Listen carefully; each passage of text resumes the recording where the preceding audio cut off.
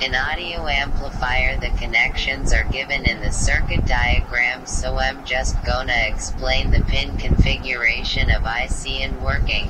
Pin 1 and 8 are the gain pins. Internally, the gain pin is set to 20, so we have used 10 UF capacitor C1 to get the highest gain, i.e. 200. Pin 2 and 3 are the input pins for sound signals. Pin 2 is the negative input terminal connected to ground.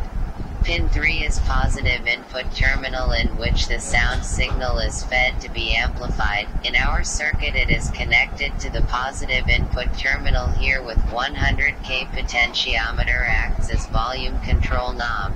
A capacitor C5 of 0.1 UF has also been used along with potentiometer to remove the DC component of input signal and only allow audio means AC to be fed into LM386.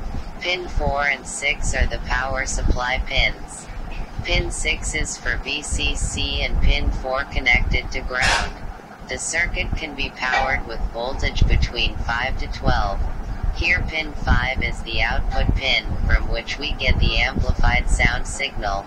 The output signal has both AC and DC components, and DC components are undesirable and can't be fed to speakers, so to remove this DC component, a capacitor C2 of 220 UF has been used.